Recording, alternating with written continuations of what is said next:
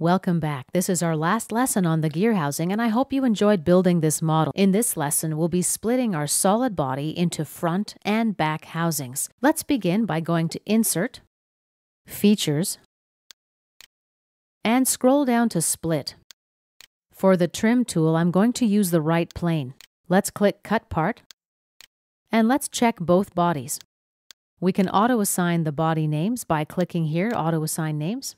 The two options, Consume Bodies and Copy Custom Properties to New Parts, like color, texture, etc. I'm going to leave those unchecked. For now, let's click OK.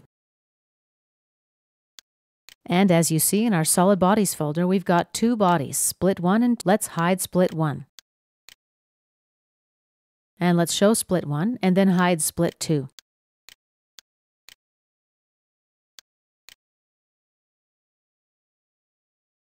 Let's show it again. From here, we can create an assembly, or we can save these solid bodies as individual parts. To do so, go to Insert, Features, and scroll down to Save Bodies. Just double-click on the flag in the graphic area to launch the Save As window. Let's cancel out of this dialog window.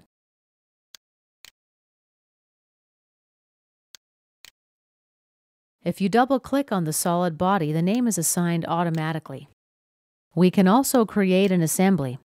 Just browse here, cancel out for now, and let's cancel out of the Save Bodies Property Manager. And this concludes our section on developing a model of a gear housing.